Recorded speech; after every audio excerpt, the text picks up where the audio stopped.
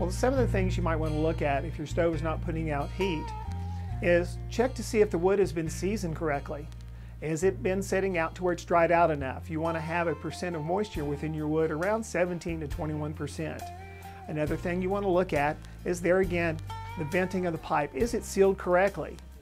Is the door properly sealed as well? The door needs to be shut and sealed correctly. Are the controls working properly that cause your stove to put out the heat? Again, is the venting cleaned? When was the last time you cleaned your stove? Is that venting pipe cleaned?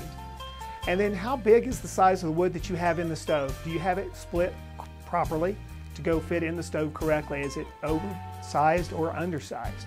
So you want to check these things if you're not getting the right amount of heat out of your stove. If all those fail and you're still not getting the heat, you might want to call a service tech.